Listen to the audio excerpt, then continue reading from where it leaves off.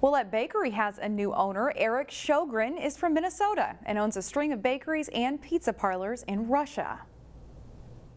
We really want to bring it back to the old days where we have a great neighborhood bakery here in Robbinsdale. Shogren says the Robbinsdale location will mostly stay the same, but there will be a few changes. Most of the items produced for Woulett Bakery are made at the Robbinsdale location, and they will stay the same. Customers will still be able to get custom cakes and handmade buttery treats. The most important thing we do is make some of the prices more affordable for everyday people who just want to get a good donut, some good cookies, some good brownies, baked goods with their coffee. When you see families come in with their kids, and that's what, in essence, that's what I think, made me want to be in this business. One change, the bakery will be open on Sundays. Find more local news stories at ccxmedia.org and follow us on social media.